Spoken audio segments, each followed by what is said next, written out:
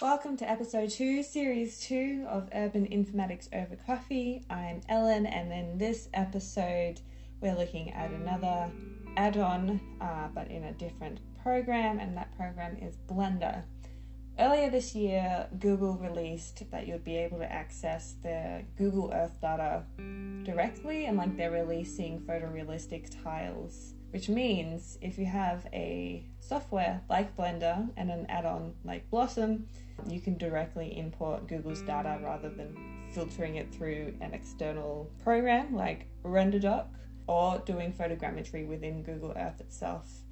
So, Blender itself is free. It's like 3ds Max, where a lot of maybe game developers will use it to develop games and animations and landscapes for games. It's completely free to download. Blosm as well. If you just Google Blosm for Blender, it should be the first or second link. Is also a free add-on. You can donate to the developer of the add-on. You can just put in $0 and purchase. It says purchase again because they've already done it. There is a premium version, but that premium version is more for its OSM half of the add-on and getting better data out of OSM. So if that's not what you're looking for and you're just looking for this Google Earth imagery, the free version is fine.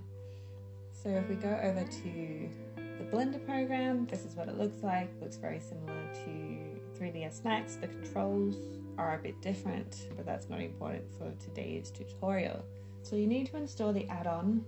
That is not the purpose of this tutorial. There's lots of very easy ones already existing out in the YouTube universe. But once you've installed it, you can press N on your keyboard and you can see that it is here. So the first thing we're going to do with a brand new file that is completely empty, you want to select where in the world the information you're grabbing is. So if you press select, it'll open up a new tab and it'll allow you to select your spot. So if I zoom in to Sydney, go to Engadine, and say I'm working on a site in this area, maybe just a house. Show selection rectangle and drag it to what you want.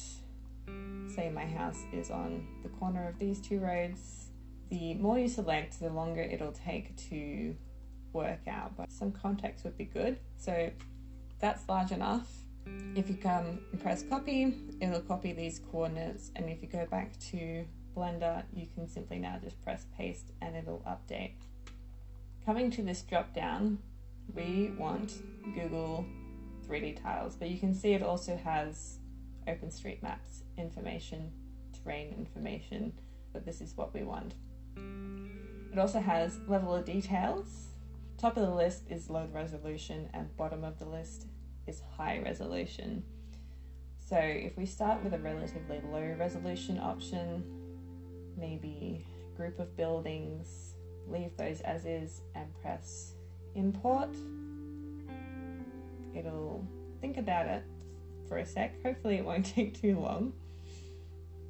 You can see it's imported something, so we'll fix what we're looking at. If you go to the view tab, you'll need to increase the extent of how much you can see at any one time.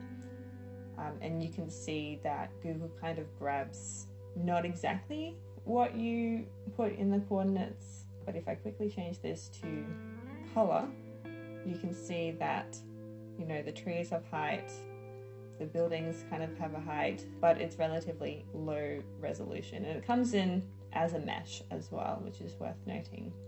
If I delete this and I go back to Blosm and I pick, instead of group of buildings, I'll pick buildings with more details, which is the highest resolution you can get. It will take longer, and it will take a lot longer the larger area that you're grabbing. So I'll press import and give it its hot minute to think about it. I'm still recording, but I'm waiting for it to load. You didn't say milk. You go get milk. Very frustrating that you say that now. I am the milkman. My milk is excellent. I'll put that in my new sign of recording. Is it recording currently? Yes. I am the milkman. My milk is excellent. Quiet also means not moving around, dear. I know. I'm just trying to get everything out of the way so I can't make my you only need to survive 10 minutes without making a noise. Okay, good. Love you too.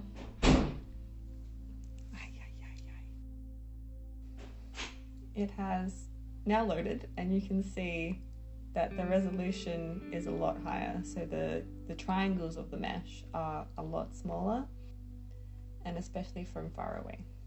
You can barely tell that it's fake, which I guess is the idea.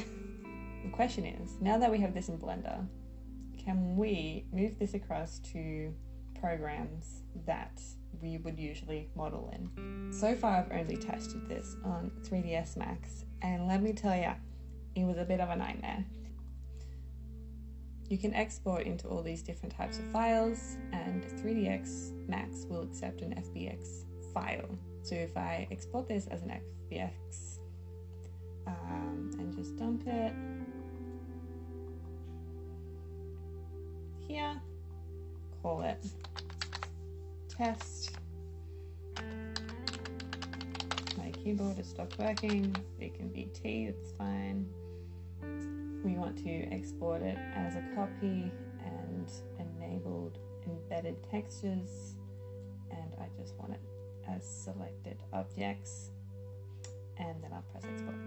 So with a new 3ds Max file, we can file, import, and go down the rabbit warren of where I saved it here, and we'll open it. All this will be fine, just press OK. You can see that it imports the shapes, the triangles, the mesh, but it does not import the material despite ticking please embed material and textures. And I'm on the right things to see color. So you can work with this without the color, but it doesn't look as good when the color is hiding the fact that you're not actually looking at the living trees. So if we go back to Blender, we press on our mesh and we go to materials. The reason it's not exporting is because this mesh that it's imported does not have one material on it. It has thousands. It has thousands. Like each square is its own material, and it looks kind of funky. It looks like this. This is what the materials look like bended around the mesh itself. So there's lots of tiles. And the materials that it imports are not FBX file friendly. So unless you're a whiz at fixing this problem, you're going to be left with mesh without a material. But if you have the ability to call a friend or call a whiz, and in my case, it was my brother, and he'll write you a script to import directly into the scripting tab and as a new script, and paste it. I won't go through this because my brother did me a favor to fix the problem that I could not fix myself. And it eventually got me to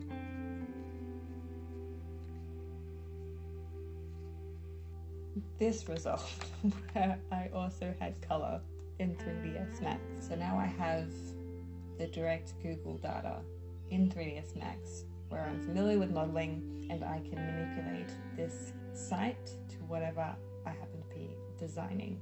So it was a bit of a hurdle that I can't really explain myself because I did call that friend. But using this add-on in Blender is a really quick way to get the site. And I would also like to try importing this into Revit to see if it will work.